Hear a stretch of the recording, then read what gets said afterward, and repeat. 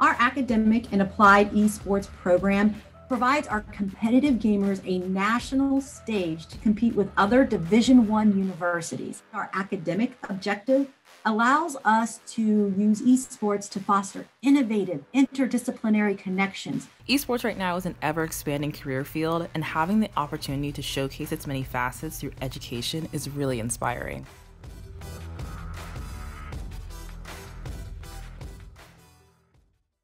It begins with our mission and values, a culture of innovation and collaboration, achieving a global perspective beyond the classroom, turning education and theory into practice, developing lifelong interests and connections, and striving to make a difference in our communities. Marist College.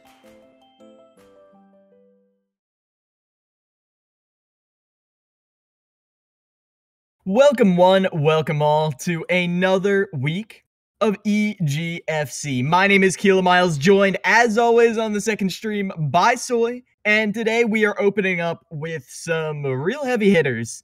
A real swingy match that is going to unfold before us. It is William and Mary versus Marist. Two not even rising stars, they're long-standing titans ready to slug it out before us, Soy. Yeah, absolutely. William and Mary coming in here at 3-1 and one of the favorites in their division to be in that championship contention. And Marist, undefeated so far on the year, barely allowing any points through the first 3 weeks of action. They are going to be one of the favorites in that MAC conference as well. So two titans of the EGF going head-to-head here. Yeah, and speaking of head-to-head, we're starting out as head-to-head as we can get with the captains coming in first. Dizzy from William and Mary opting for Sora. Well, I'm glad Zucchini is taking it fully seriously and not going a secondary of their own because, well, I think the Sora is going to be deadly. Yeah, absolutely. And Dizzy normally picking Bayonetta, opting for Sora this time around is an interesting swap, considering that we talk about how Zucchini, how good he is, but he normally plays these kind of big, heavier characters, so I'm interested to see what his Ridley can do here against Sora. And you can see Sora's main tool right there. The Nair leading into everything. Nair into another Nair, Nair into a forward air, Nair into an up smash. It's just imagination, and isn't that what Disney's all about? As they're able to get the freeze into the up smash. But Zucchini's still living for now, but really struggling to land on the stage. Until you're caught by the lightning. That was a really good catch. I'm actually surprised that I thought Ridley had a little bit of armor on that upbeat, but not enough to get through that thunder. So great job by Dizzy kind of recognizing which spell he had available and landing that edge guard.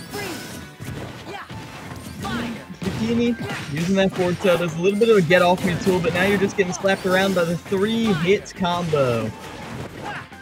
I mean, there's going to be a lot of count in here. 1, 2, 3. 3 lightning bolts, 3 spells, and 3 hits on that neutral aerial. 1, 2, but not going for the third to try and set up into a stronger move. Ooh. Zucchini got behind him in time to get that forward smash off. Not sure Dizzy was ready for that air dodge, but now an opening for Zucchini to try and get this game back to even. Catches the jump. This could be big. And I love that. Not overcommitting at all. Able to get the counter hit out off of the lightning, but caught out by the side B when you try and do the fireballs. Short fireball, a little bit better though. Not able to convert into that forward smash, though. Correct DI from Zucchini on those nairs. Aware of the setups that they're going for, and knowing that Dizzy's fishing hard for a kill right now. And it's allowed Zucchini to kind of get his way back into this match, too. 137, but he's got 91 onto Sora, and Sora's one of the lighter characters in the cast, and Ridley's got plenty of kill power, but he's got to play so careful. This should be the stock. Ooh. Yes, it is. The up air will take it. Perfect timing right there from Dizzy to finish them off. Side B's going to send them off stage, though. Sora's not going to have much trouble recovering in the slightest. Going to avoid the 2-frame right there, and the hard ledged call out with the down smash. Zucchini may be getting a little bit cheeky there, but sometimes you gotta when you're behind in a stock like that, and your opponent, especially in a crew battle format where your opponent is playing to preserve as many stocks as possible, they might not be ready for those crazy options.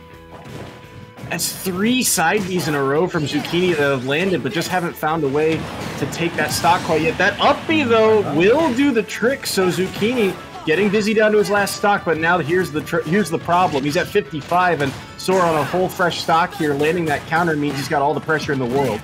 And forcing an air dodge with the lightning as well. Approaching from the air when Thundaga is online.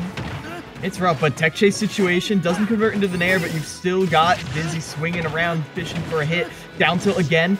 Zucchini looking a lot cleaner on these punishes. Have Dizzy at ledge, and oh man, I thought they pineappled themselves, but they have very good awareness already on how to recover on this character.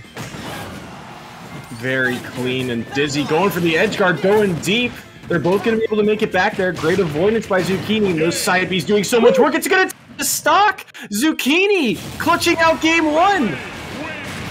I am shocked that killed.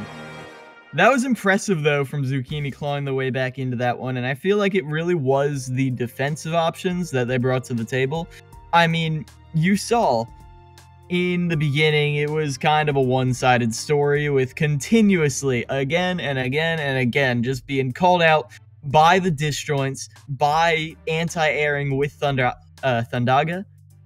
But Dizzy didn't get much mileage off of that towards the end, as Zucchini was, even though they weren't really getting hard punishes on the options, they were forcing Dizzy to improvise to try and find something, and off ledge, it looked like Zucchini was just a little more comfortable, even though Sora has more tools. Yeah, absolutely. And I think the story, like you said, was the defensive play. Think of how many times Zucchini was able to air dodge away or out of Dizzy's next hits. And Dizzy's a player who likes these combo style characters, and the fact that he can't find those extra hits, it's really damaging to his playstyle. Yeah, trying to convert into more there, but Sora can't really juggle or follow up on the juggle like many others. As you saw, that slow jump wasn't going to be enough. The counter will be, though. Getting the hitbox on that up B and turning it against them. Zucchini numerous times has gone for those fireballs off stage, and that's actually a really good option because it kind of forces Dizzy to space out and make sure he's got the proper way to snap the ledge. Very true. Is perfect spacing again over the top of that Thundaga. Able to survive for now, dragging down with the forward air though. Interesting. As they're trying to space back airs on ledge, catch them at such a high percent, but that burst option to the up B, that's the second time it's caught Dizzy. Very dangerous. Ooh, Dizzy not quite snapping the ledge there, but he will get away with it for now, and at 132, anything Dizzy gets here could be massive. Ooh. And you can see Dizzy a lot more respect for the space that Dizzy has until they throw out that counter. The counter's good, but it's not that good, and the down air doesn't reach all the way to the floor. So, Zucchini's there to scoop him up, pick him up from their long trip down. A big stock for Zucchini to take as he's almost already at kill percentage. You saw how dangerous that counter could be close to ledge. Look for Dizzy to hold that option again in his pocket until later. Really good DI up on a lot of these forward tilts and down tilts right here. Before, Zucchini was getting a lot of tech chases off of it, but now Dizzy is not letting that happen. Always having the correct DI to avoid that scenario where Zucchini has just been reacting. Oh, perfect mash right there, too. That was huge. I really like that option. And, you know, Zucchini numerous times has gone for that side beat from ledge, and it's worked a lot. But Dizzy is starting to, you know, with that mash, you see he's starting to catch on to it. Sora's zoning is interesting. Like, I haven't really caught on to the rhythm yet as much as some other players, but the way it is like a quick time event, constantly changing up, it can really trip you up, especially as then you have to also factor in your opponent's movement as you're throwing them out. I like how Dizzy has been using them, though. I feel like it is a little bit basic, and Zucchini is getting through the wall. It's not as versatile as someone like Pac-Man's zoning options, but still definitely a lot of potential, especially as so many of them lead to kills. But 214%. You're gonna need to find some of those kills from the special. Able to clean up the stock right there and tie things back up. Dizzy lost his stock in kind of an awkward fashion. I wonder if it was a misinput. He up B'd very high into the blast zone and just put himself in special fall. But it's an opening that Zucchini will take. And speaking of openings, Dizzy getting so much off this edge guard. Yeah. Able to instantly retake the lead and preventing any sort of ledge trapping by throwing out the Thundaga overneath the ledge. Now, knocked off the stage thanks to the fireballs. Perfect spacing right now to really hit every option that Dizzy could want to go for. But that really, really big call out is going to cost you. Still at a jump. They're able to get back to stage fine, but trying to dash through them. They're going to survive for now thanks to the air dodge in. Side B, though, doesn't quite get you the distance. I'm not sure if they had a jump. Yeah, unfortunate way for Zucchini to lose his stock there, but either way, William and Mary will take it, push this set to game number 3. And I also wonder, too, if that side B, if it just had kind of too much end lag on it for him to even have his jump available. It's possible. I mean, we've seen definitely crazier things, but I don't know. That doesn't seem like a Zucchini option. When you have a mastery over a mid-tier like that, you don't mess up like that, or if you do, you're laughing about it. So either way, I feel like Zucchini's doing all right, especially since you kept it that close throughout the entire thing. What it could have also been, from how I've spoken to Zucchini, a very Zucchini move, does Ridley's side B kill your opponent first if you hit it off stage? That could have been what Zucchini was going for. I mean, Dizzy was all the way down there. 2, 1, go!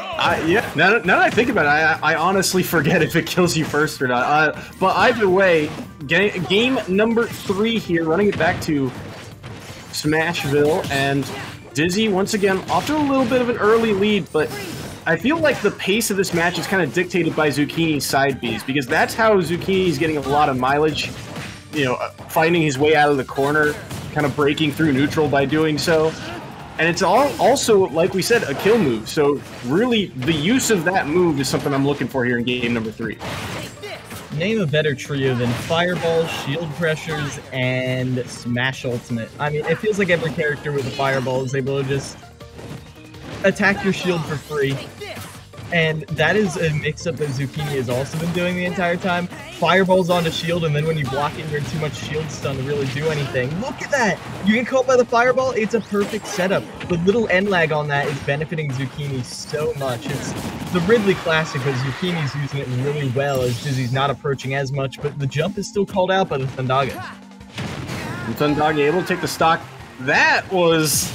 I don't know if that was planned or not, but either way, Zucchini able to answer right back. That up smash just stalling out long enough around that counter, but Dizzy answering with a combo of his own. And a charged forward smash? Are you kidding me, Dizzy? As Zucchini's struggling to get back on the stage, the floor is lava, but luckily, they got plenty of jumps and they're pretty much a dragon, so I'm pretty sure they're fine with fire. As they demonstrate that now, keeping Dizzy on ledge, but going to the platform actually gives them an opportunity to get off, and now it's Dizzy doing the ledge trapping until that's not a safe area.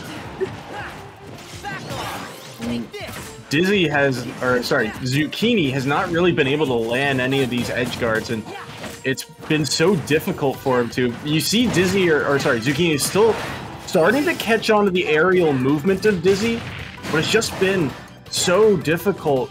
Dizzy's made himself so hard to track down. And you keep calling out these side Bs, and Zucchini is happy to deliver, and you just edgeguarded Sora.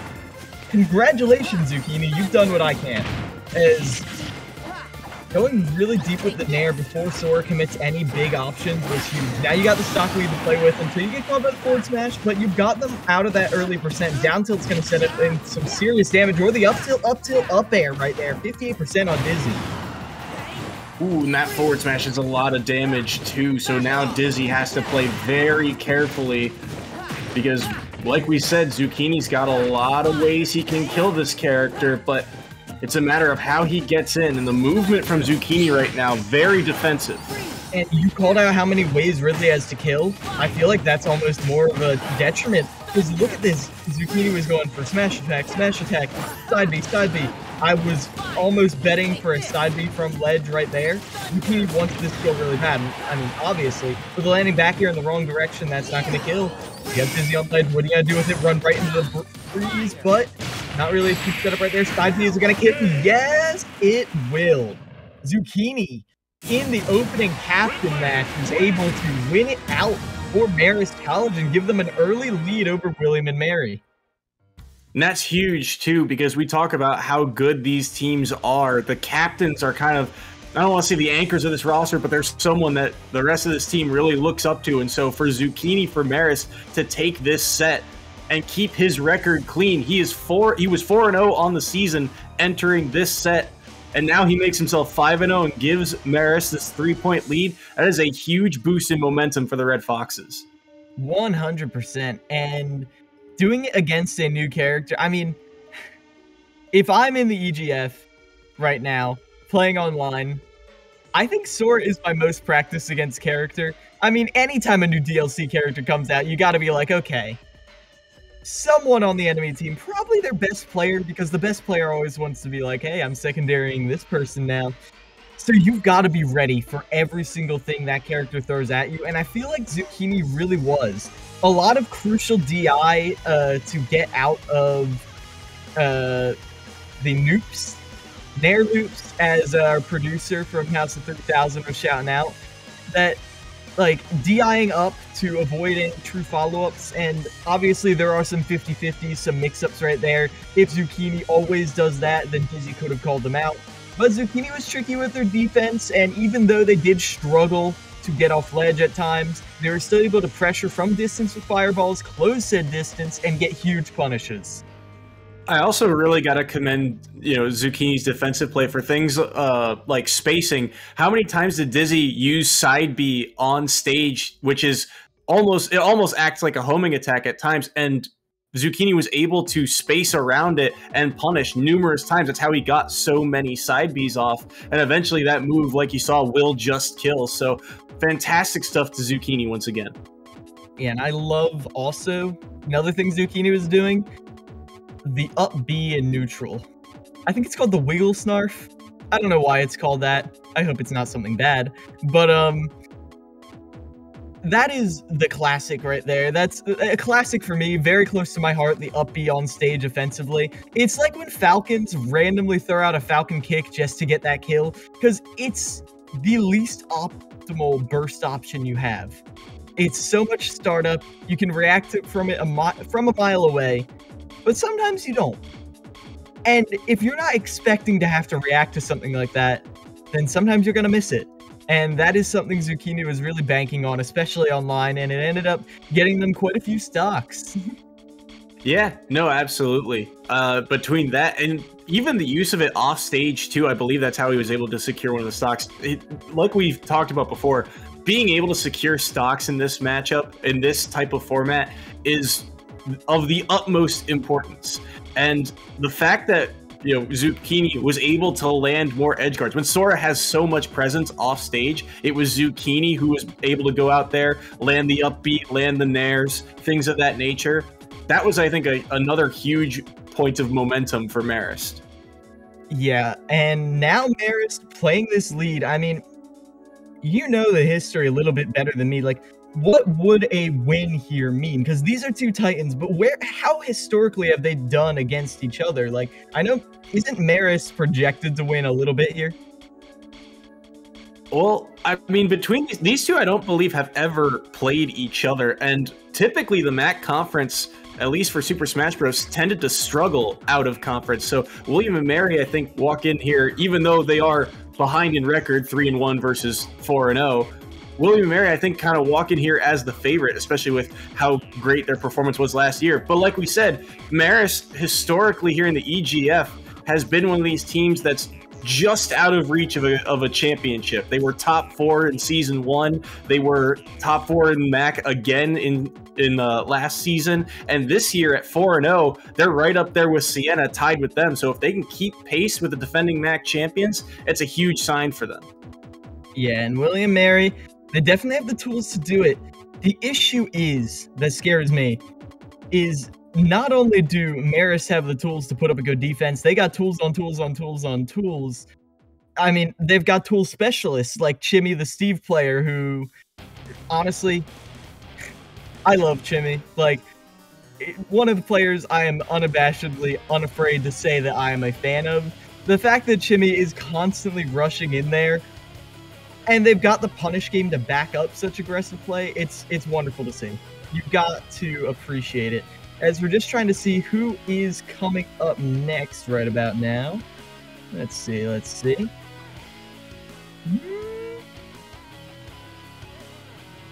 Ooh. Analyzing data. It looks like... Sorry, I was going to jump in. I just pulled up the schedule. It looks like the players have been locked in. It's going to be Coldface versus Luco. Yeah, the Swordy Ditto right here, and Luco is sticking it out with this Sephiroth. A very fearsome Cloud player in the past, but they're a Final Fantasy loyalist, so Luco going to be on this Sephiroth, and we did see some very clean play. I believe Luco decimated a Pikachu player at one point. I can't quite remember who, but Lucina is a bit of a different matchup, has the speed of a rushdown character, but the disjoint of a Swordy, and I mean, up there with Palu as probably one of the most consistent characters in the entire game. So if Coldface is able to play that consistency game and just get bread and butters, get consistent kills at reasonable percents, I have a good feeling for Marist, but Coldface at the moment is at the receiving end of a lot of these specials. Getting around that ledge trapping the down air on shield is going to lead to a chicken situation. They get the grab. The Coldface isn't able to convert on much more. Ooh, good counter there by Coldface. Knowing Luco really wants this kill, Coldface is doing a better job now at a higher percent of playing defensive. Yeah, as, ooh, the up air is going to finish them off. Luco does get the stock lead right now. Could be huge for Marist right now. Or William and Mary, rather. Ooh, quick combo there from Luco, and wanted the counter, not able to find it, but that up B catching Luco on his recovery. Great spacing there by Coldface. Yes. Ooh. Forward tilt baiting an option into the immediate down smash, so even if they tried to shield, they would have been in a world of pain. But look at that beautiful spacing. With the disjoint, Coldface actually goes right over the counter. Very nice. I mean, Coldface is slowly finding their way in over these defensive options, but the early lead that Luco built is going to benefit them a lot. Absolutely. As Sephiroth, we know, has a lot of kill power in his kit as well, and just covers so much space too. Coldface really struggling here. 2 rolls back, but he does manage to get Luco off stage, and the forward smash, cleaning up the stock. Coldface has turned this match around. One wing with a cameo appearance right there, a little Easter egg that's not going to be enough. As it's an even stock after that forward tilt 1-to-1.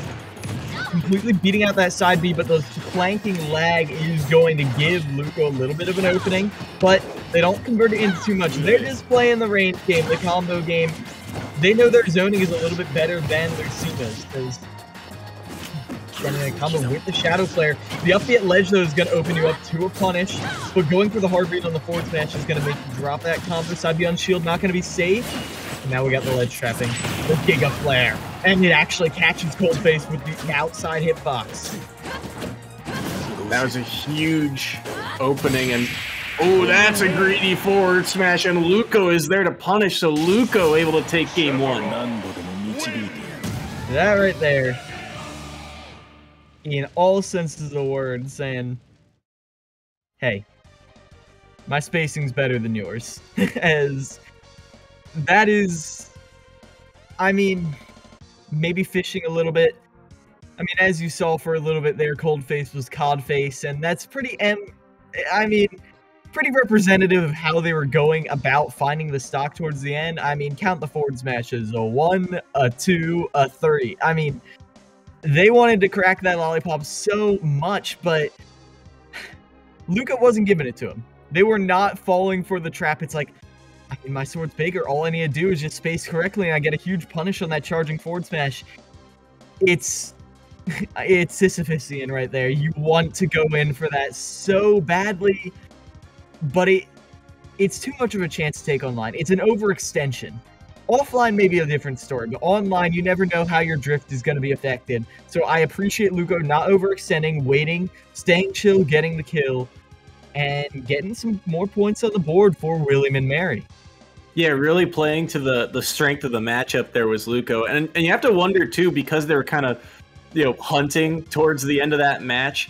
These are two players that are very new to the EGF. They started this year, I believe. And so there's a lot of pressure on them to, keep up with the depth of this roster for both sides. Both players are very new, and they've had a lot of early success. So I feel like that might play a little bit of a factor here in that mental game as we get ready for game number 2.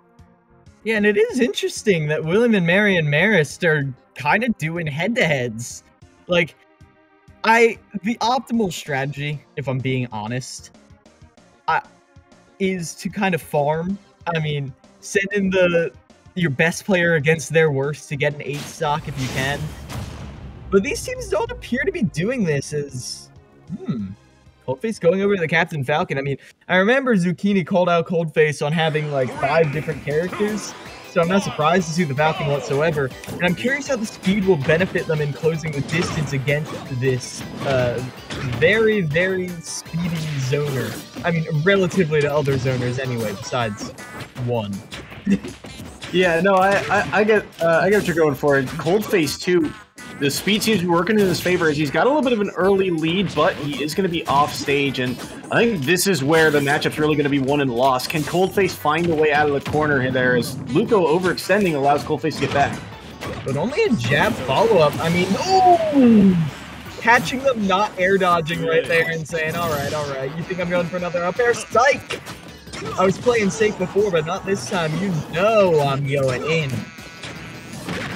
Huge stock by Coldface, and now he wanted another defensive option there. Coldface didn't throw out an aerial, so he'll keep that in note. And so look at these up airs doing so much work. 60% already on Luco's second stock. That wasn't true, though. You saw the startup of Shadow Flare 3 times in those up air strings, and even though you get that up smash, Luco was greedy right there, doing the exact opposite of what I praised them for before of not overextending. They wanted the reversals so bad that they ate 60% for it. Possibly an opening off the stomp, but not going to get a follow-up. And one thing that I've noticed here in game number 2 is that Coldface's spacing around those counters here has not been as tight as it was with Lucina. And so look for that as this match goes on. Is the counter able to take the stock for Luco? When you don't have a disjoint, it's all or nothing, especially for Falcon, who can't really decommit once you decide to go in. As being near that ledge, there's no hope for you getting caught by the up B. Jab on platform, you can set up a tech chases. Luco, after being at a deficit, has clawed their way back into this. But there is what I affectionately call the mystery hitbox of Captain Falcon's stomp, sending you straight out as they are able to get some nice damage, but the DI out saves you from the down throw in air. But following it up, they went for it all right there. But that time, Luco did not get greedy, air dodging out. I think what happened there, Soy, I think what happened is Coldface was DIing in to try and tech on the platform, and they called them hard out on that. They're like, oh, you want that platform? You want that safety? No. You're going to get back aired before you even touch the ground. Yeah, no, that was, I mean, you couldn't see it, but I was shocked. I was, Coldface had done such a good job of kind of surviving, aside from, the 1 or 2 overextensions that match. But like you saw, just well spaced by Luco to get that turnaround backer and seal away that set too. I mean, this is a nail biter through the first 2 sets. And that was the fact that Coldface got 0 points on the board. That's one of his first losses here in the EGF. And that's one of Luco's first major victories. So big momentum swing now in favor of the William and Mary tribe. Yeah, given Marist zilch right there. And I mean, they kept it close for a time. And I really thought for a little bit the combo game that they were bringing to the table was enough. But as I mentioned, I don't think the combo game was as there as it initially appeared. I think that was Luco trying to get reversals. the Shadow Flare, the Nair out of disadvantage, try and turn things around, get some percent of their own. Towards the end of that game, what I think we saw was Luco going, all right, I'll play your game, and they just air dodge. And, well, they were not ready to really capitalize on those air dodges. They didn't try and call out an early air dodge once by landing and just catching them, extending the combo. Instead, they just kept going for the same things that were not working anymore. Even though they worked in the beginning of the game, the adaptation was that fast. Yeah, and that's a mark of a good player, the ability to adapt not only mid-set, but mid-match. And so that's, like you said, I think really what gave Luco the edge there in game number 2 and allowed him to clean up that set. Yeah. As I called him out before, he's on his way. My main man, Shimmy, is coming to the stage, but it ain't going to be easy for them because they are up against North, who I believe, correct me if I'm wrong, is that fearsome Wii Fit trainer from William and Mary.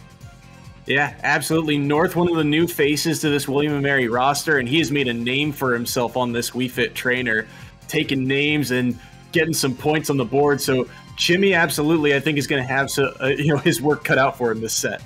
Yeah, I mean, I think in the Ditto, and Dittos are not always representative of pure skill with a character, but in the Ditto, they even beat Rip Van Winkle, who's one of the other really prominent Wii Fit trainers in the EGF. So, some nice stuff right there. And I feel like Steve... I can't comment too much on how Steve, as a whole character, does against Wii Fit trainer, but I do know that Chimmy Steve wants to approach. I keep calling it out because it's the name of the game. You will see, if you're unfamiliar with this player, you will see Chimmy holds forward. I mean, full-on sprint jumping towards their opponent. It's honestly a little scary because if they do hit you, they do have the skill to really punish you. The issue is, do they get that hit if you're playing the range game? And I feel like Wii Fit Trainer has the tools to make sure that you're never getting touched. Yeah, no, absolutely. Like we said, when Jimmy finds his one opening, he's got everything down. The bread and butter, all of it. Like we saw the first 2 weeks, I think we saw him play, he was landing that 70% combos on players that we thought, okay, maybe they'll get out of this, but no, his extensions were perfect. And against North, it's not going to be as easy. I mean, we've seen numerous times Wii Fit loves to play around the ledge, uses projectiles to his advantage. So I think the question really comes down to how good is Chimmy's how good is his play off stage? Can he find a way to contest with these projectiles? That is very true. And we'll see how North is going to fare against this rushdown Steve. Is it getting right into it? Pokemon Stadium 2, getting some resources for the time being, and then immediate grab. Okay.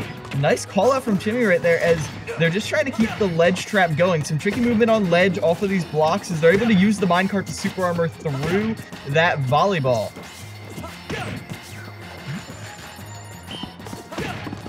Setting up the wall there, allowing himself to get some extra resources, get a little bit more power on the board. Quick follow-up there off of that forward air and kind of back and forth through the stock. Setting up a wall and mining for resources, it's uncharacteristic, but I think that shows the amount of respect that they have for North. The fact that they're like, okay, fine, play to the strengths of my character. If you make me, as North is doing a really good job safely pressuring their shield, the landing back airs, the soccer balls, it's making it so hard to keep a full health shield, and when you don't have that full health, the shield poke is there. But that was just Shimmy dropping the shield. They were looking for a follow-up. Not able to time the 2-frame though, and the charged F smash is going to be punished hard. Unable to get that edge guard either is Chimmy, and so now a huge lead here for North on this stock. He is near kill percent, but again, North doing a great job of kind of controlling the pace of this matchup so far.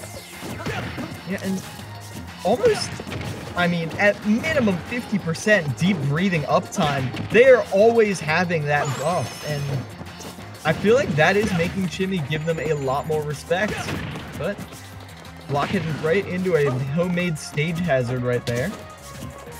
Chimmy trying to space these back airs, trying to slowly close out the space that North is working with. That's not going to be enough to finish the stock, though. We talked about the offstage game, but standing too close to the ledge is going to be your doom. Is Chimmy able to get the edge guard? No, just dropping the anvil right on ledge. Down smash is going to punish, though. Oh, Chimmy! Like, these are literally from downtown. And I feel like the focus on getting resources right here is really going to Chimmy's detriment, as they're going for these, quote, safe options and getting caught by the soccer balls from forever away. Yeah, it's really difficult. That forward tilt going to clean up the stock, and now Chimmy down a full stock here. And the other thing, too, that we saw about North, the first time we saw him, he was able to survive these very high percents. You even saw it here on stock number 1. Living to 160 means that Chimmy really has to find these combos, and it's just so difficult for him to do so. Able to convert it into some 50%, and you get the grab into the up air, but not able to continue it into any more. Didn't get any instant lands right there, and on last stock with them off stage, you've got to get the opportunity to get the diamond tools online. The comeback factor is here. Is it enough, though? I feel like North has built a sizable lead, and their neutral has been on point as they knock the TNT away from the ledge a little bit. Wii Fit Trainer is happy to stall on the ledge for as long as you please, but not spacing that flint and steel correctly is going to give North an opportunity to get back on stage, back to the other ledge. What can you do with it? North is just going to get grabbed. Deep breathing being on deck, too. You gotta feel a little bit scared if you're Chimmy. That down air not gonna land, and now from downtown he will be able to make it back to stage, but North with all the presence in the world. And not going for any of these down airs off stage. Is that too far? Oh! Chimmy with a perfect glide mechanic right there, able to get back to stage as they just... well, they're speed bridging over. I mean, there's no other word for it. But at 152%, these neutral interactions have mostly been Chimmy being hit by soccer balls. It's just chip damage. And, well, half a heart left, and they're going to be knocked out right now. North with 2 stocks for William and Mary. Starting to build more of a lead now going into the latter half. I mean, we're at the exact half point right now, Soy. And William and Mary is looking strong. Yeah, absolutely. And for North, I think that was a fantastic showing for him. Really showing not only kind of his knowledge of what he needs to do, but his proficiency in the character, right? I mean, so many times, not only was he, landing soccer ball after soccer ball, but the ability to survive. He was up at those high percents for so long, and Chimmy just could not find a strong hit. And those strengths that we talked about for Chimmy, the being able to string together hits, it wasn't here this game. He was only ever to get, 2-3 hits maximum on those combos, and that was it. Yeah, let's give him a little credit. I mean, those 2-3 hits were usually massive ones. I mean, it was 50% combos minimum, but you're going to need more than that. And when it wasn't a combo, you're right, it was a stray hit. It was fishing for back airs in neutral, and it felt like normally Chimmy's movement is a little cleaner with how they just maneuver around ledge. Like you saw on that first stock how they B-reversed the block land and then slid off to get the back air. Like some really nice stuff to be tricky about how you're approaching. But then it felt like they were playing Smash Brothers instead of Steve towards the end. I mean, trying to space back airs, take space with short hops. I mean, that's not how Steve plays. That's not how Chimmy plays either way. Yeah, no, I agree. And it's one thing to, be able to change your play style, but it's also another thing to implement it at the right time here. And it feels like, like you said, when these two players are playing to the strengths of their character, like you saw, it plays to North's favor because he's able to space around it, get the chip damage he needs. And Wii Fit has a surprising amount of kill power in his kit as well. Oh yeah, especially with deep breathing online. Every move is threatening, and that's why Chimmy has to give so much space to Wii Fit Trainer. I mean, you're on the ground, you could get sent into a bury, you could get caught by the back air, you could be caught by a fully charged Salute the Sun. And I feel like all of those are feasible options because it didn't feel like Chimmy was ready to react to a lot of them. I feel like we're going to see that cleaned up in Game 2 quite a bit. But there were times where it was... You can't even claim unreactable online, blah, blah, blah, blah, blah. It was across the stage the soccer ball comes and Chimmy would still get hit. And that cart that Steve has in his kit, I feel like is one of the better answers Steve has to all these projectiles. And so the use of that in here in game number 2 is something I'm looking forward to see. And now we are seeing a bit more of the block movement. Chimmy definitely fishing a little bit more and approaching with the shield a lot. Gonna be caught by that Salute the Sun, so that's a decent chunk of damage, and the shield grab is gonna even things up. A bit of healing is actually gonna give North the lead, actually, but they were gonna have the lead anyway if Chimmy falls right into that nair.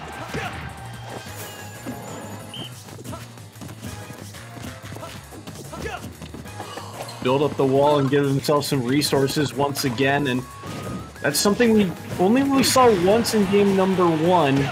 And while Chimmy is down, ooh, great snipe by the soccer ball there of North. And again, it feels like the soccer ball has just done so much work. Yeah, the sniper, I mean, there's no other word for it. Able to time that perfectly to get the hit. And now, Chimmy playing at a deficit. They're able to get the falling up air, but again, good DI out to avoid being punished too hard. North really is just completely controlling the pace of the game right now, so I really don't know. Oh, the rebound right there off of your own blocks. Yeah, it's like you said, North is really in control of the pace of this matchup, and for Chimmy right now, he's not used to playing from a deficit, and while that aggressive Steve is something we like to see in the past, it feels like North is ready for it. 100%. So back air to shield, gonna catch you. William and Mary came well prepared for this matchup. Ooh. Lava block on shield, not gonna be enough. And now the up tilt, catching the neutral air dodge. That's what I was talking about earlier, how you can call out people trying to escape your combos like that. Chimmy. Looking to go off stage, but they cover the middle distance. North goes high. And oh! The 3-stock? On Chimmy. Oh, wow. That up smash gonna be the finisher right there, but it felt like a foregone conclusion, Soy.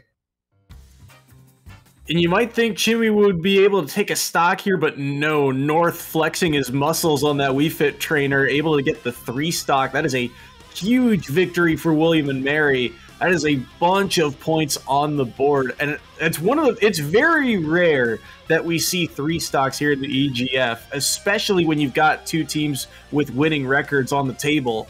So for North, that is a massive, massive showing.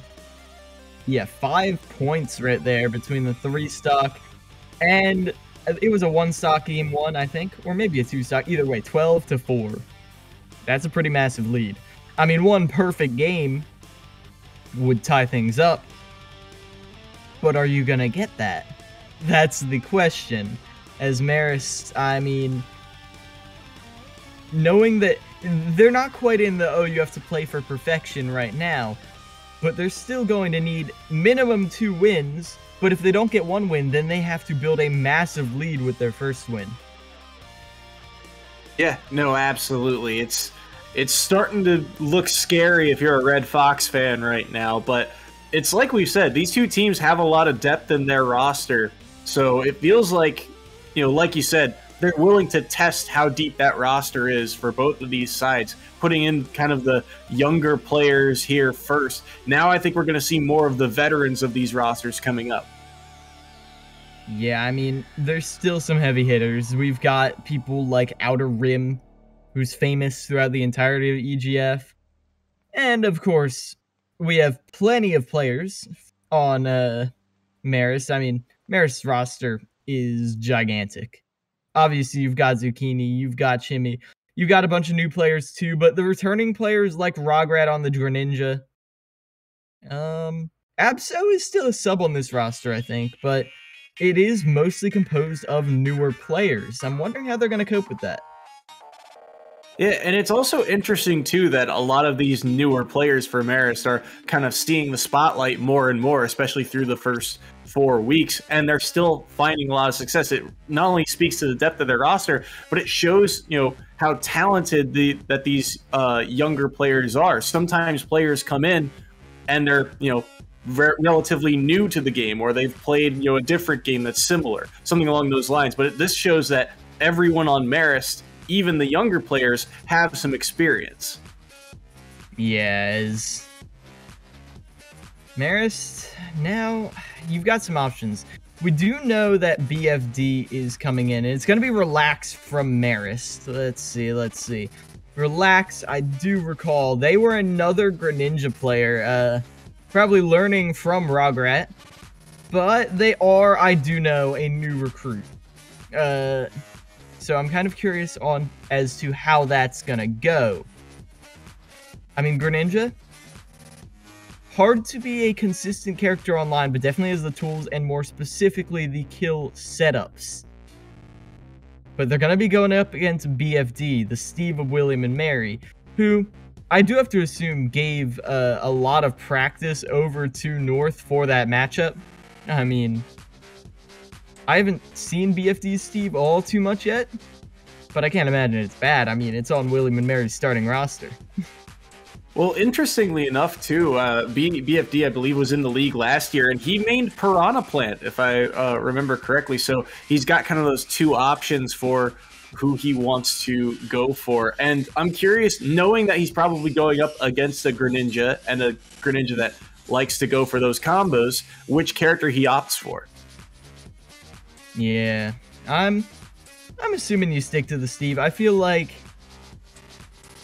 let me think. Yeah, I feel like Steve definitely has a couple more powerful burst options to deal with the Greninja. I mean, Greninja dashing in, getting a grab, and then armoring through your Patui. I mean, then you're done. I mean, obviously, yeah. Greninja, Piranha Plant has other mix-ups other than that, but Steve just has more options. I mean, more options than most characters in the entire game. So I'm interested to see how they're going to be playing out on that. It looks like PS2 is going to be the pick, so going pure neutral as far as I can see. Yeah, and these are two, players that I think that these rosters put a lot of emphasis on. BFD last year was one of the key players of this roster. He went 11-3 last year, and Relax this season, he's 3-0 so far. So we'll have to see how these players play here as we get ready for set number 4. 3, 2, yeah, starting out, I would think Greninja Speed would give you an in on Steve. Make sure you can starve them of resources a bit, but BFD, that's a fast faller they see. And while not the fastest of fallers, they're still going to be able to get some nice combos, carrying you up and finishing off with the up smash, trying to read a very aggressive option from Relax, but they go for the disengage. And that combo gives him a huge lead, too, puts the pressure on Relax here to find a way to make a play. And those blocks are just going to be really a pain for Relax to deal with. Go for the landing there, trying to get a combo starter, but they can't quite put anything together yet, Soy. Ooh, good drag down on the up air. Wants a second one, but can't find it. Get the drag down back there, but their eagerness to punish it is going to lead to a down smash. Another down smash off of that anvil right there. Not going to be enough to kill, but still some nice mix-ups.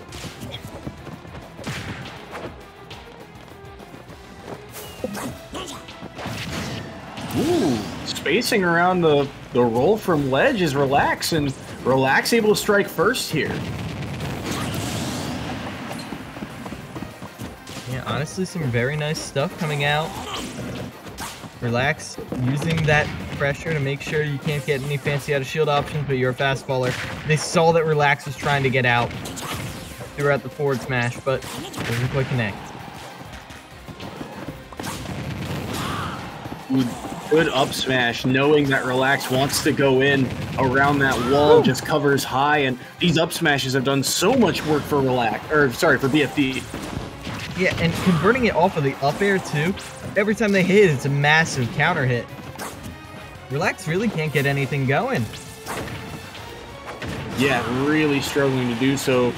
And we've seen Relax really thrive off of those drag downs off up there. We saw off the back air earlier, but just can't seem to quite find those combos. Even getting out of the down tilt, but there's that down tilt into up smash. Counter, smart play from Relax to take that stock.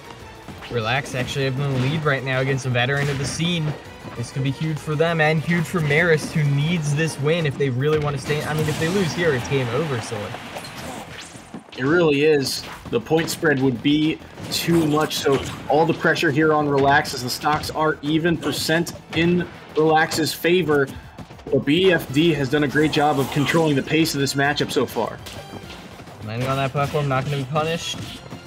Some tricky movement as the diamond tools carry them across. That time they're able to follow up off of those jabs. The grab. Try and bait them in, but the block into the minecart gives you some mileage. Not going to be caught by the diamond F smash though.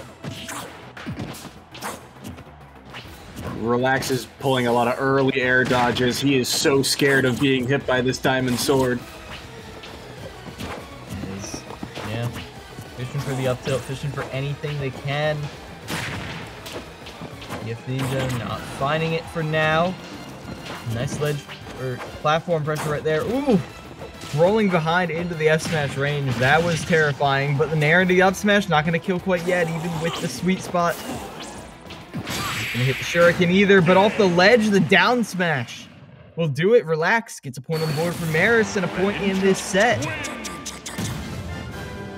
Huge game one there for Relax to take, and I really like that down smash. We really hadn't seen Relax throw out that move all that often, even in previous sets, and right there kind of realizing BFD's probably not going to jump from ledge here. Just let me cover the ground, make sure I get a strong hit on him somewhere, and he's able to take the stock by doing so.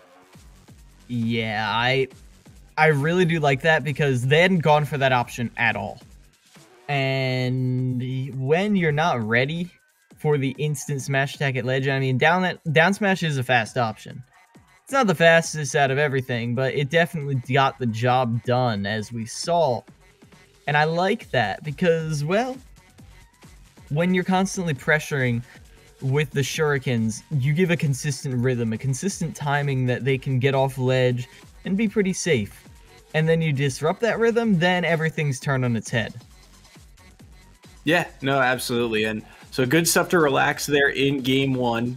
And I'm curious too, because one of the strengths of BFD was kind of his defensive play last season. So to see him kind of lose a lead that he had and not be able to find a way back is kind of shocking, and it goes to show how strong Relax's Greninja was that set.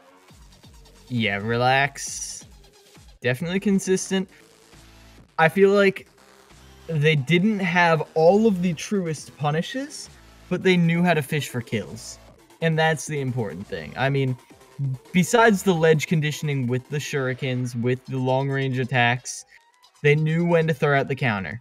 They knew when to go for nair up smash, for example. Like, things like that are very... It's hard to have that awareness of, like, be almost like a boss battle where, like, at this percent, I will do this. And at the highest level, that's not great because then you're very predictable.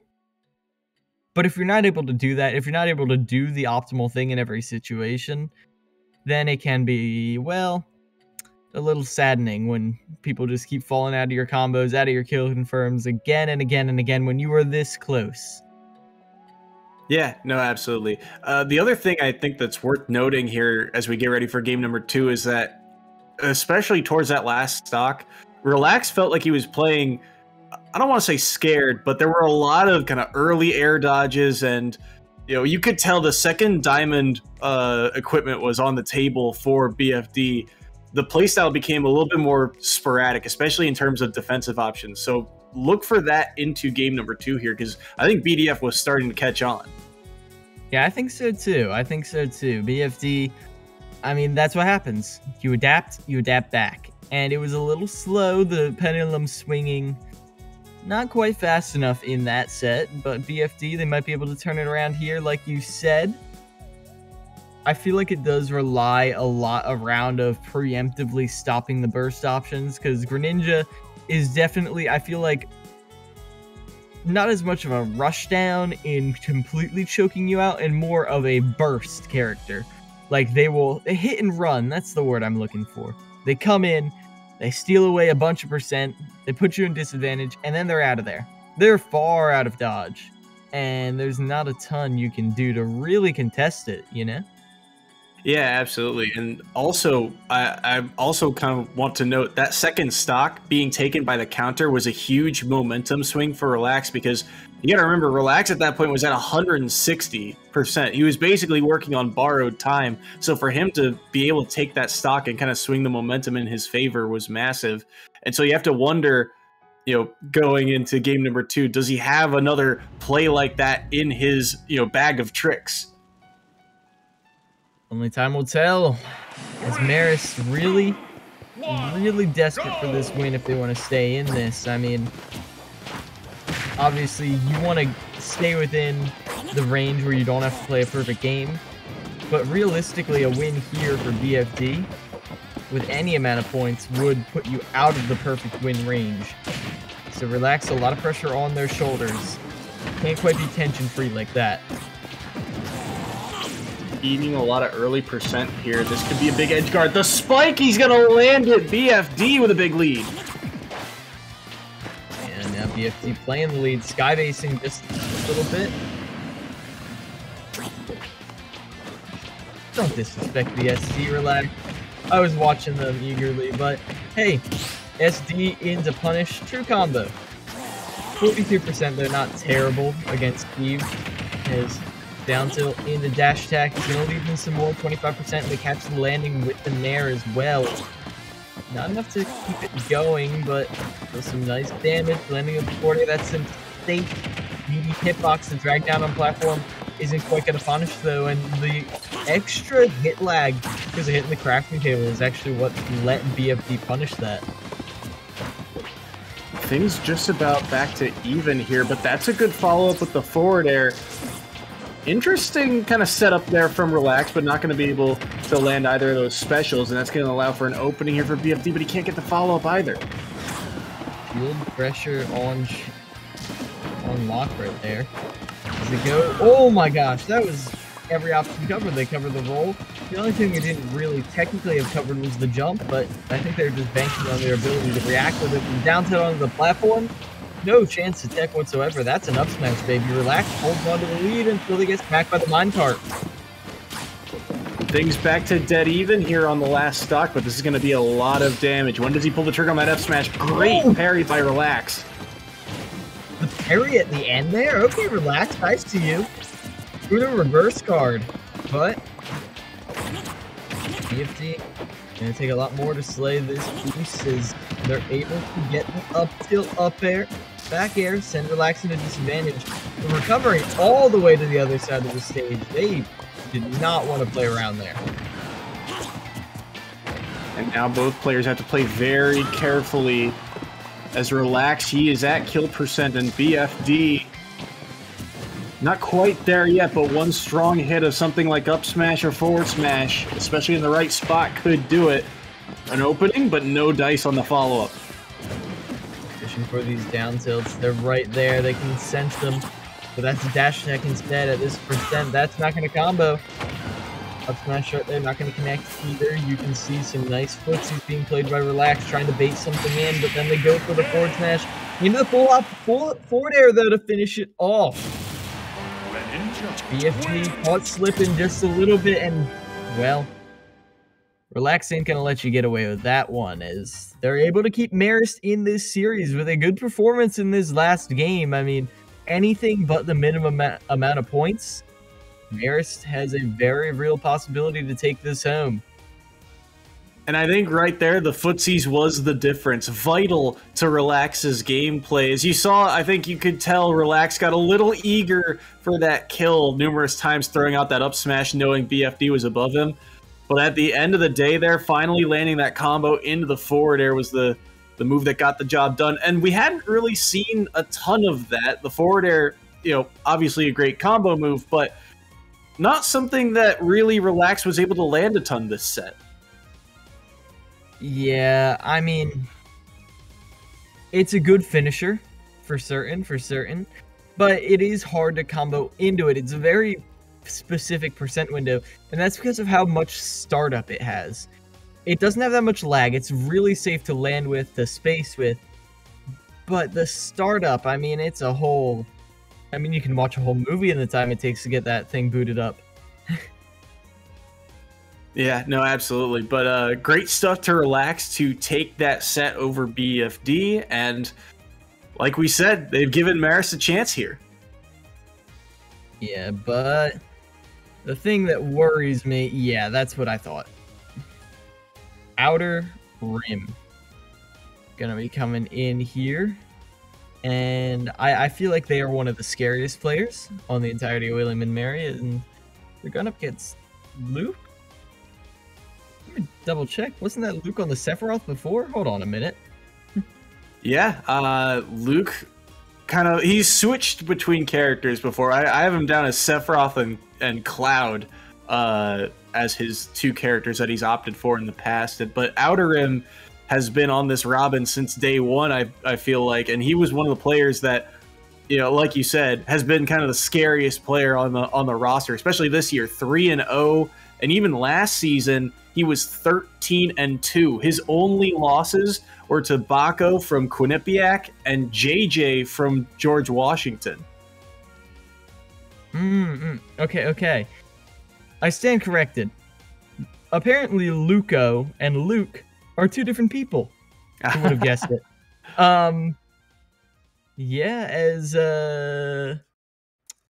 Yeah, I got tripped up a little bit, but yeah, it's gonna be Outer Rim versus Luke, who also, I believe, plays Sephiroth. And that is gonna be interesting. Another less popular sortie matchup. Yeah, and something like Sephiroth v Robin could be very interesting because you have, you know, as Sephiroth, you have the range, you know, with your sword, but one thing Outer Rim does really well is space his projectiles. And something like that side B, I don't know the name of the move, but that side B could do a lot of work because it's at a kind of an awkward angle. Sephiroth's angles wouldn't be able to necessarily contest that. Yeah, very straightforward hitboxes. They do go straight forward, though. That is the thing. So if you're not spacing correctly, if you're not giving them all of the space that they need to flail around, then you're going to get caught. And Sephiroth does have the speed to close the distance, especially with one wing coming online. A lot more mix-up as well to get out of combos, because you don't have to worry about burning your one jump. You got two. But I mean, Outer Rim, specifically their use of the Thunder, not just the fully charged laser beam or even the shield shredding blast, I mean just the regular Thunder as a quick poking projectile, it's more than most players are able to handle. Yeah, no, absolutely. And I think it's going to do a ton of work here against a light character like Sephiroth. I feel like this battle is kind of going to be one with Sage control, right? Because you not only have the poke from both characters, but the minute one of these characters ends up off stage, it could just mean death for them. Yeah, as we have seen some varying theories on how to edgeguard with Sephiroth. I mean, he's got great ledge trapping due to the fact that it's hard to really punish him. But, I mean, there is definitely some wiggle room in how you actually go about getting that ledge trapping, especially online. Neutral get up very hard to punish, but we've seen some people really, I mean, call out neutral get up into shield. Even today, with that run up down smash earlier, that's some good stuff right there. I mean, that's the kind of hard callouts that you need to take down a team like Marist College. William and Mary, they're on the precipice. They have victory well within their sights, well within their rights. All they have to do is take it to last hit, last stock both times, and they get to go to an overtime match. If they're able to do that, though, well, we will have to see. So like we said, Outer Rim on the Robin, and it's going to be Luke for Marist on the Sephiroth. They're starting off on PS2. And there's the Thunder right away, completely controlling the ground game.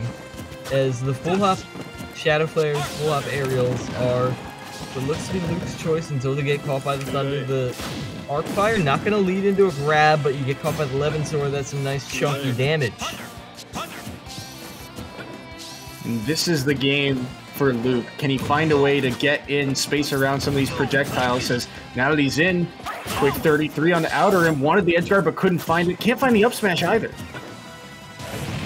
Shadow Flare as well, but I think they don't care that much about that damage. Perfect spacing to avoid any shield pressure or shield break potential. Get the spike right there. Back air not going to connect, but one wing's not going to do you many favors. That super armor doesn't come into play until you're on the ground. Interesting down smash there. Is able to land it, but now Luke off stage is able to get back, but outer him. Oh, snipes him with the book. That's actually going to take the stock. That's a huge stock for Adam to take. I've never seen one of the items kill so. I've never seen someone literally get smacked by the knowledge, but off of that drain as well. Outer rim getting the percent back. Oh man, this is looking bad for Luke. I mean, you need a dominant performance here. Not dominant, but you need a strong performance at the very least in order to keep Marist from being out of this. Right now, Robin's saying, my projectiles might not be as strong as yours, but they are a whole lot more useful. Just completely blocking out these flares. Luke is kind of hunting for a way to get this kill. He is able to find the strong hit of back air, and it will kill off the top, so stock's back to even. But now every spell and item is back online for Robin, and that's so much power for outer rim. Yeah. Able to land the Shadow Flare. Going to be forcing outer rim to play around their shield a little more, but being caught in the jump is going to put them in disadvantage for a moment, but they still managed to land a nice Thunder. Outer rim gets off stage though, going to miss time to down air, and that's going to get you punished pretty hard. The ledge trapping from outer rim, something he thrives off of. Luke is able to get around it for now, but he's at 150. Moving right over that arc fire, but going to be caught by the L Thunder. Outer rim trying to just run off that platform, steal away the stock, but getting greedy like that could get you punished towards the end as you've got one Shadow Flare on you. But plenty of opportunity to block that while your opponent's in the blast zone. So Luke now on his last stock. Needs a little bit of percent here. And every percent outer rim gets here is massive for the stock. Luke being comboed from across the stage. Outer rim gets some nice percent right there, and even though you've got one wing, you've got to use it to maximum efficiency. As well, you need to play perfectly to avoid any of these kill setups. I mean, one arc fire right now at that diagonal angle, I feel like that would be a setup into 11 sword, but the super armor right there towards the end actually does help him finish that off. That armor was massive, does find a way to take the stock, and now things back to even. Luke's got a chance here, but outer him, again, so much pressure on the board for him with all these projectiles, everything back online at the start of the stock. That should do it, the up smash follow-up. Yeah, arc fire off of the ledge, going to collide straight into Robin. Finishing them off, and well, not much coming back from that, but Luke did keep it close towards the end right there. You're gonna need better than close, though. Because coming back again, you need still an even more dominant performance coming back. And when you've only gotten the one win, well, William and Mary, they can smell the blood in the water, Soy. Yeah, no, absolutely. If they find a way to win this set, they close it all out. And even if they don't, just minimalizing the damage that Luke can do will be enough in theory. So we'll have to see. But I really got to commend Luke's efforts at the end. It felt like he was starting to get a read on the matchups and how he was going to be able to find those kills. The problem was it felt like he was trading, essentially just trading positioning for damage, or trading even on that last stock, the down smash for trading all that percent with the side B. He's able to take the stock, but he puts himself at such a deficit on his own that it feels like once Outer Rim has a lead, it's just so difficult to find a comeback onto him.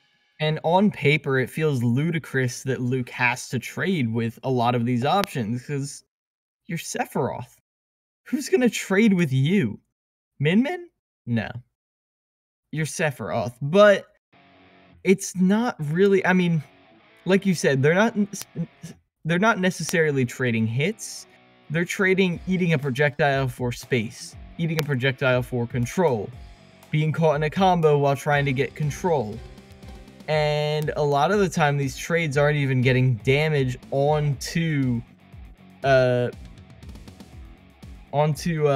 Rim. I mean, towards the end, it really felt like it was just Outer Rim running the pace, and even though they did get caught by that down smash, it was still really hard to manage. 3, 2, 1, go! Absolutely. And I think the key here, headed into game number 2, is Luke at high percents. You know, he hasn't found an edge guard yet onto Robin, but the fact that Outer Rim was getting so much extra mileage, he was able to seal those stocks away. Luke at high percents has to play a lot more careful. And speaking of percents, Outer Rim is determined to make sure that they don't have any. Continuously leaping forward with this drain, get some nice percentage. I mean, they're just getting rid of their own deficit. Throw the arc fire onto the side of the stage. He's starting to catch on how much Luke loves these shadow flares. I mean, every day of the week they're throwing out that snap, and it's safe, sure, but it's not completely safe, so. No, absolutely. It's good for the spacing of Luke. It's a good projectile to kind of contest. But oh my goodness, the back air, the strong hitbox with that Levin sword sealing away the first stock, and now Luke's got so much work to do as Outer Rim only at 53. They're off stage with the shadow flare, but they connect with the ledge at just the right time. And now with that strong hit, even a forward air from the Levin sword is going to put you at ledge. But Sephiroth's forward air can be just as strong at times. Searching for that sweet spot, but they don't need to find it if they land with the counter. And that's a couple of times now that Luke has tried to land the kill with that down air on the ledge. And it is possible, but the spacing has just been too clean by Outer Rim. Throwing the book at you right there is Outer Rim. Really teaching Luke a lesson about overcommitting, but Luke has a lesson to you about ledge trapping. Catching the jump away eventually. With the up smash, Luke stock off the board. I mean, they'd still need a miracle to claim this set, but at this point, you know anything is possible. But being caught by that arc fire, the air dodge out covered. I don't know if that's the most optimal thing you can be doing. As you get drained as well, that's going to give them one wing, but is that really much of a condolence when you've already lost all your life? Trying to shore hop away, but the flames will follow you. Now Luke is staring down the barrel of a 2-stock right now. Has an opening, can't quite find that forward air. And every percent that Outer Rim gets here could be massive. Great stall out around that solar flare.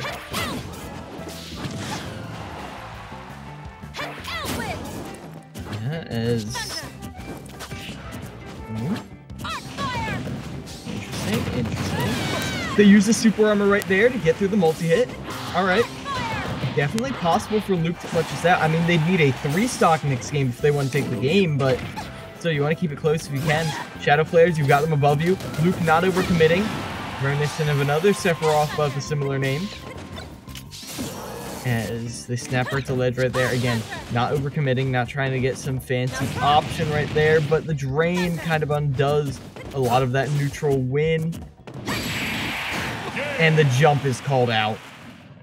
Luke looking for options, searching for the way in, and paths were literally repaved with walls in front of them. I mean,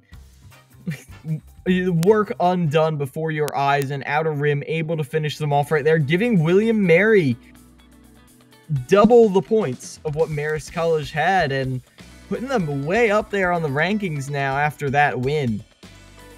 Yeah, that's a huge win. Knocking down an undefeated team is certainly a momentum boost for William and Mary, but I really got to commend Outerrim once again. His play, it's just so clean at times, and even though Outerrim didn't land a lot of the staple stuff that we've seen him do, things like the side B ledge trapping, he was still able to just control the pace of the matchup, and even though, it's like he said, Luke had his opportunities, but he had to trade things for them. He just made it so difficult for Luke to really find a way back into that match.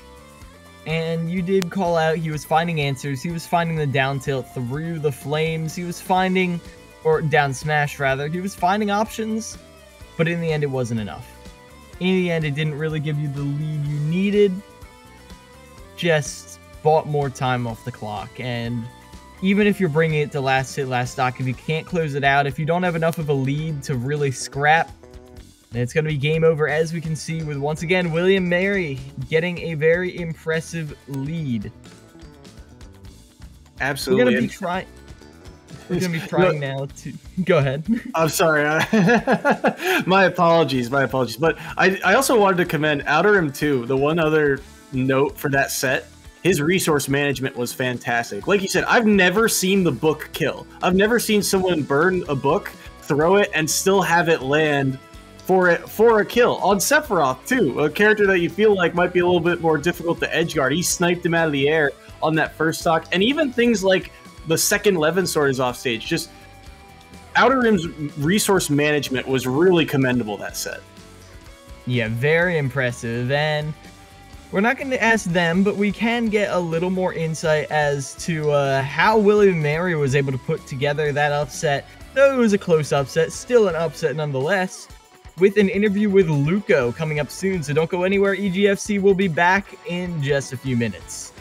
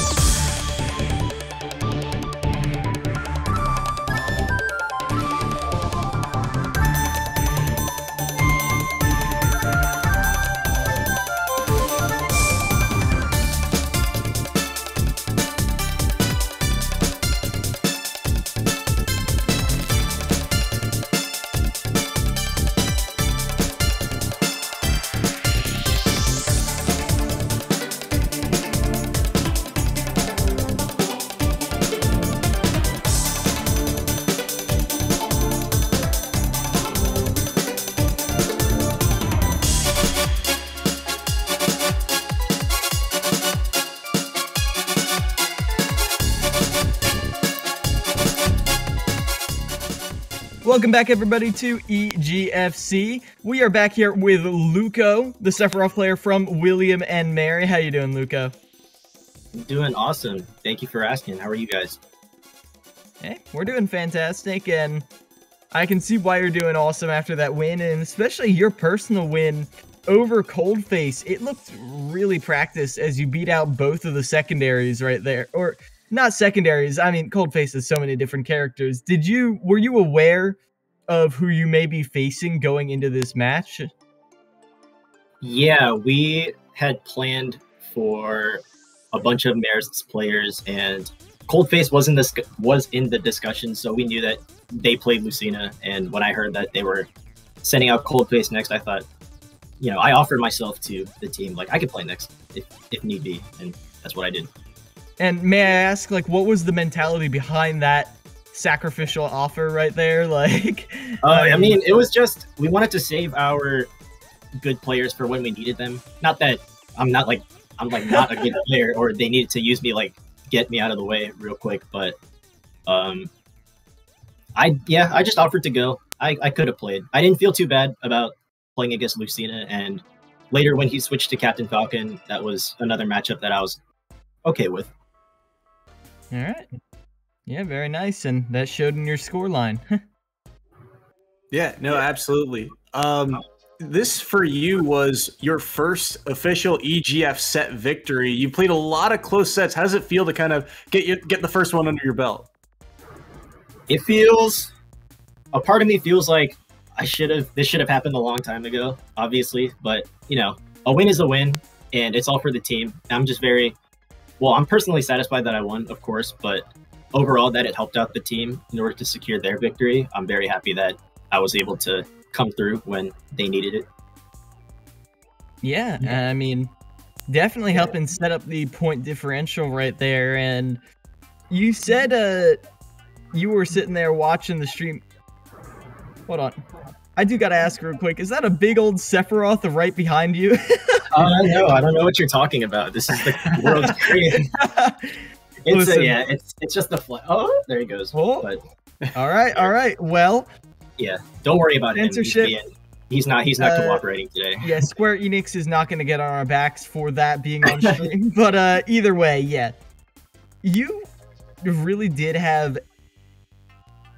I mean, I wouldn't say you have full mastery of the character yet, but you were very consistent with how you got the punishes. So, like, how do you like practice for these matches? Like how do you get going before a match? Before a match specifically, I would like to warm up in an online environment. So I just pull up an arena and I ask some of my teammates to come play with me. Besides that, my practice routine just sort of boils down to, does anybody want to play? And usually I go over to, I visit some of my friends, and we have times for the team to practice. So we get a lot of offline practice, which is very, very nice.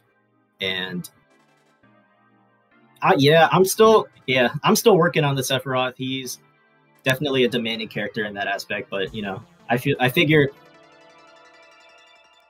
if he were to talk to me right now, he wouldn't want anything more than my best. No, just kidding. He would never say that, but that's how I feel about myself.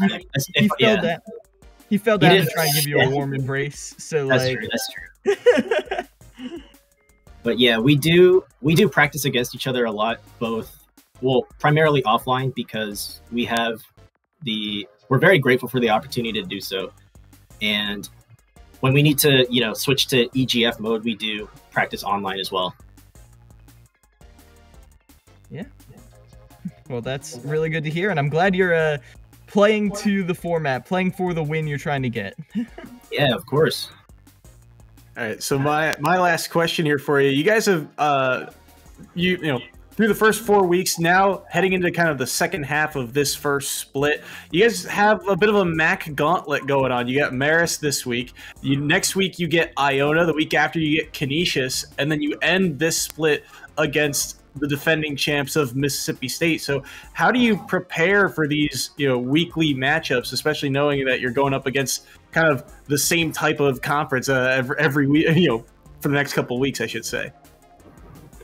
When we take preparing for certain teams into account, what we do is, we look at their roster and we look at the potential players and respective characters that could be a matchup against us. So we make sure to organize beforehand. Like if they have a certain player with a certain character that one of our guys doesn't like, then obviously we're going to save our guy for later, not play against that guy. In terms of, I mean, that's sort of that's a strategy that we just apply to every single team we're about to face in the coming, in the coming weeks in the matches.